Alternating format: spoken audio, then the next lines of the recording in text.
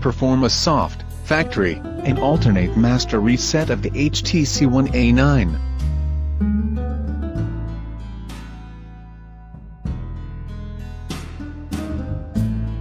1. There are multiple ways to reset your device if you are experiencing issues. The first step is to power cycle your device. Press and hold the power button, then tap power off. To turn the HTC One A9 back on, press and hold the power button until the screen lights up. Note: if you are unable to turn your device off, remove and reinsert the battery.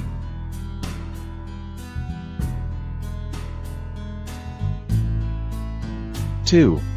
If a power cycle does not resolve your issue, perform a device restart. Press and hold the power button, then tap Restart. Note: if you are unable to access the screen to restart the device, or if it becomes unresponsive, press and hold the volume down and power buttons simultaneously for 10 seconds, until device restart.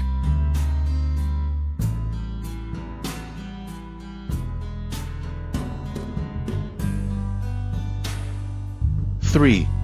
If the restart does not resolve your issue, you may need to perform a factory data reset. This will erase all data on your HTC One and restore it to factory settings. To factory data reset your device, swipe down from the top of the screen, then tap the settings icon, Backup Reset, Reset Phone, OK. Note: a factory data reset will revert HTC One A9 back to factory settings. It will permanently erase all personal data, preferences, settings and content such as pictures, ringtones and apps that are saved to the device. It is recommended that you save important data before proceeding. 4.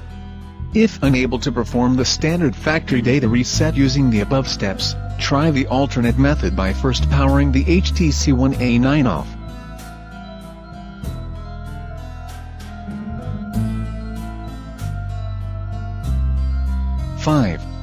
With your device powered off, press and hold down the volume down and power lock buttons simultaneously until you see recovery booting at the top of the screen and the device logo.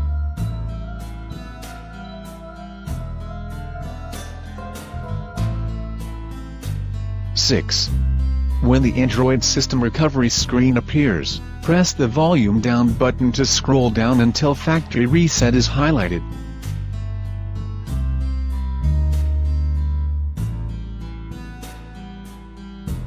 7. Press the power or lock button to select